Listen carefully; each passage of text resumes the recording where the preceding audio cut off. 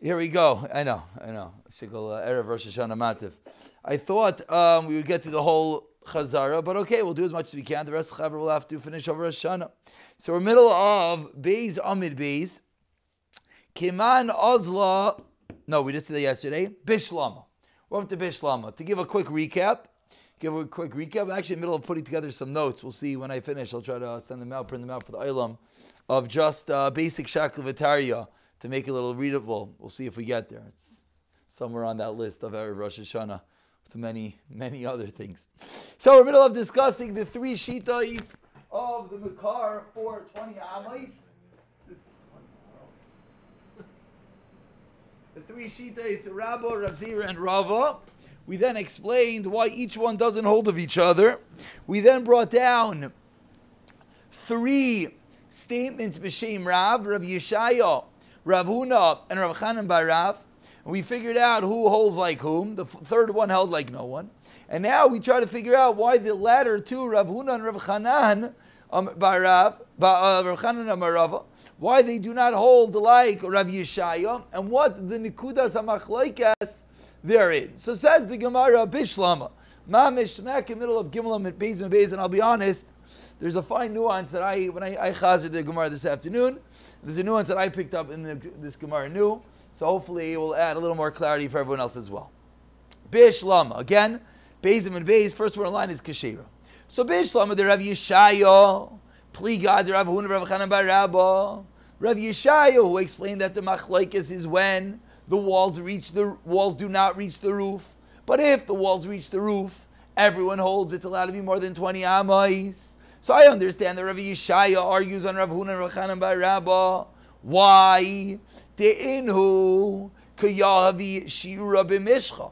Because they, Rav Chanan bar Rav and Rav Huna, are giving sizes in the sukkah, either 7 by 7 or 4 by 4. Ve'iyu, and he, Rav Yeshaya, Lokayav Shir b'mishcha, is not giving a size.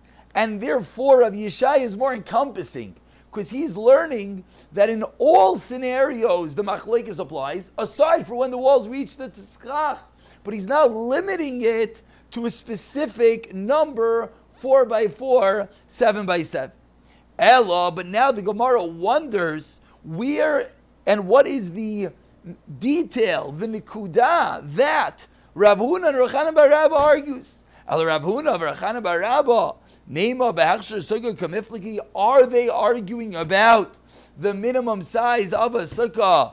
Demar savar, the Rav Huna holds, hachshir sukkah bar ba'amais, umar savar, Rav Chanan bar Rabba holds, hachshir sukkah machzekes roishu v'shalchanai. Is that the machlekes? And of course, now that we know a little bit more, what's the big deal if that's the machlekes?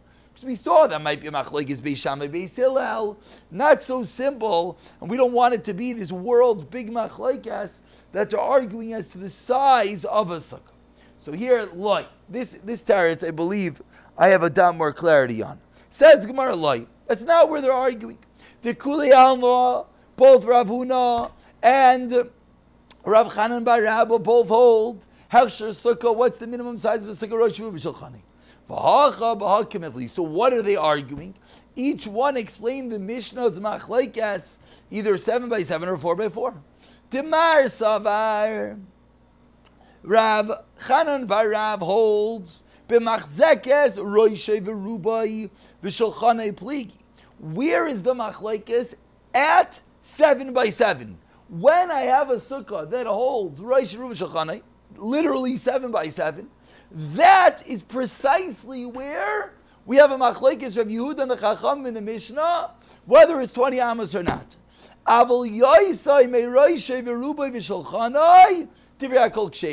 That line, I never understood. It's a bomb chiddush the Gemara is answering. The Gemara is explaining that according to Rav Chanan bar Rav, who we saw yesterday said the whole machlekes is more than 7, is less than 7 by 7, but more than 7 by 7, everyone holds his kosher. But now that the Gemara is saying that everyone has to hold a sukkah needs to be 7 by 7, so the Gemara now is minimizing and saying, you know what they argue? The whole machlekes, according to Rav Chanan bar Rabba, is at precisely 7 by 7. Once it's one drop more, Everyone holds it's kosher. Once it's one drop less, everyone holds it's puzzle. Just comes out an incredible chiddush, the way the Gemara is explaining it. But, as we saw yesterday, the Gemara couldn't find really who he holds like. The Gemara said, who does he hold like? Deloik echad, like no one. Okay, so it's not so shver that it's coming out that he's a very fine machlokes. Umar savar, and Rav Huna holds, meiroi sheverubai v'shalchane adalit amois, from 7 by 7 until 4 amois, pligi. That's where there is a machlokes. Aval yoser midalit amois, divrei hakol kshira. And that wraps up really the Mishnah, the 3 Mekayres of the Mishnah, the 3 Amarayim that argue where the machlokes in the Mishnah is, and now finally where the final 2 Amarayim, Rav Huna and Rav Chanan bar Rav, themselves argue. Now says the Gemara, Meisvei. We're now going to begin a long and lengthy question. Meisvei asks the Gemara, Sekasha, that's on both Rav Huna and Rav Chanan bar Rav. So let's just explain, what do they both hold? They both hold that the machlokes, whether the Mishnah has to be 20 amos or not, is either only until 7 by 7 or only until 4 by 4 amos. But once it's a larger sukkah, they debate what the word larger means, then everyone's going to hold it can even be more than 20 amos. Asks the Gemara from the story of Hilni Amalka. Psula. For Rav Yehuda Machshir Adabar v'chamisha ma'ama. When Rav Yehuda says it's kosher until 40, 50, we pointed out, Al-Taisa says it doesn't really mean until 40 or 50. It just means Rav Yehuda says it's kosher even bigger than 20. Amar Rav Yehuda Ma'isa b'Hilni Amalka. Below the story with Queen Hilni, Shai says Sukkah Giva Maser Ma'ama. Vayazekanim Nechnasim v'Yaitim L'Sham, and the elders visited at Queen Hilni. V'Loi Amr La Davar, and they didn't say anything. So says Rav Yehuda, I have a raya that I'm right. I hold the sukkah is allowed to be more than 20 amos. What's the raya? The raya is from Hilni Amalka. Now it's not really from Hilni, because Hilni herself, no, she's a queen, she's a woman, she doesn't even seem like she's Jewish. But what was this? What was the raya? The raya was from the Chachamim that went to visit her, and the Chachamim did not say anything. So that is Rav Yehuda's raya. And we mentioned already that who was Hilni? Hilni was the mother of Munbaz Hamelech.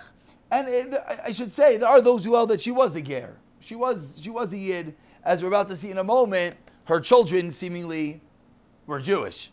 So, what exactly happened over here? Just noticing on the side over here, they point out that she was Megayer at some point. Okay.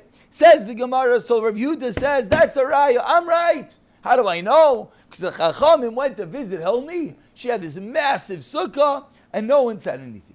Amrulai, so the Chachamim who hold that a sukkah taller than 20 is possible, say to Rav Yehuda, Misham raya? That's your raya? Isha Isa. What do you mean? She's a woman. Jewish, not Jewish, I don't care. She's a woman. Upetura min sukkah. Amar lahen. Rav Yehuda responds, what do you mean? Shkayach that she was a woman. She had her 7 sons. V'oid, and number 2, Shalom Rav Nachi. V'oid, and number 2, Kol Maisel Esaza Ela Bichachamim. We know that Hilni Amalka, she always conferred with the rabbis. So even if you're going to tell me she was Potter, she seemingly asked the Rabban, and they told her it was okay. End of story. End of response of Rav Yehuda proving his point that a sukkah is allowed to be taller than 20. From where? From Hilni Amalka. Again, what's the raya? Because she made a big sukkah. She's a woman. She had her kids with her. And she always asked shilos. And what happened? The Chachamim came to visit and they said nothing. Says the Gemara, 1 second. Lama lila misni. Why did the Brisa have to say, V'oid, kol ma'isel asasal bichacham? Everything she did by the Chamim. Why do we need to say that? Once you told me she has 7 kids, that's enough. She has 7 kids, one of them is chayiv, so who cares that she asked all shilas? Says the Gemara, Hachi Karmelu.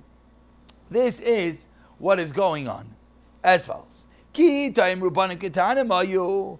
If you're going to suggest maybe the kids were ketanim, who ketanim b'turim min sukkah. Kivan de Shiva have, since there were 7, it's impossible that there wasn't one that doesn't need the mother. So why did Munbaz's kids need a sukkah? Because one of them must have been at an age that didn't need the mother. How old is that? I don't know, 7, 8, 9, whatever it is. It had to have been one of them. And then Rav Yehuda anticipates an answer. Maybe you'll tell me you're right. There was a kid, a 9-year-old, and the 9-year-old didn't need the mother. So the 9-year-old had eaten a sukkah. 1 second. What level of obligation does a 9-year-old have to eat in a sukkah? Maybe you're going to suggest a child that doesn't need its mother, a 9-year-old. It's only a din derabanan. So what's your raya from a derabanan? Maybe Queen Hilni didn't follow every derabanan. So on that detail is where Rav Yehuda said V'i, and we know that she Hilni and maybe she didn't listen to derabanans. On that Tashema va'oid kol ma'iseh lo yasasa ela al pi chacham. End of Brisa. Oh, seemingly your husband wasn't part of the picture. Where he was, what he was doing, I don't know. Maybe he wasn't Jewish. Yeah, no, it's true. According to those shitas that she was Mekayah later on, could definitely be. Okay, so what do we see? What do we see from this whole story? Rav Yehuda proved from this whole Maisa with Hilni that he's right. Sukkah is allowed to be bigger than 20. Why? Because Hilni's in the sukkah, her 7 kids are in the sukkah, and what? And they listen to the Chacham. So what's the kasha, says the Gemara, 3 lines to the bottom. According to Rav Yeshaya, and he explained, when does Rav Yehuda and the Chachamim argue? When the walls do not reach the schach. Machlokes, that's where we have the machlokes. So then we can explain the story with Queen Hilni very good. Why? It's called primitive air conditioning. It makes a lot of sense. She had a beautiful sukkah made. Specifically, the walls don't reach the schach, and that's where Rav Yehuda had a raya from it. Says the Gemara in the top of Gimel and Aleph, Misham Avira, because they wanted air. So according to Rav Yeshaya, Glat Kosher. What's the problem? But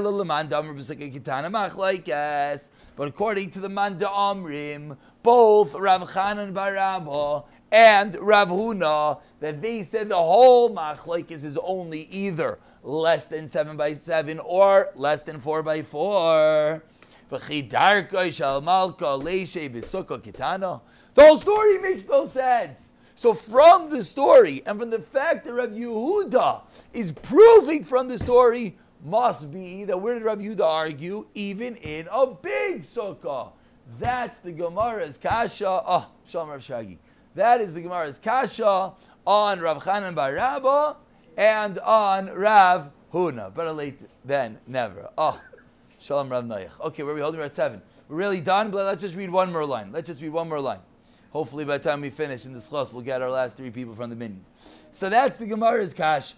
Answers the Gemara. Amar Rabba bar Rabba, the Gemara, 3 lines to the top. Loi nitzrecha. No. You know what was going on with Queen Hilni? Ela l'sukkah asu kitanius. You're right that the structure was large, but there were small cubicles inside, says the Gemara. A queen? Do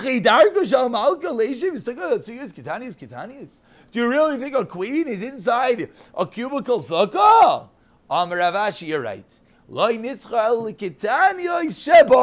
was a big sukkah, and there were smaller rooms. Now, Rabbanan Savri, so now this is the machlokes Rav Yehuda and the Chachamim. Is it a kasha on Rav Huna and Rav Chanan bar Rabba? No, because they say where's the machlokes? Only in a small sukkah. There were small sukkahs inside the larger sukkah.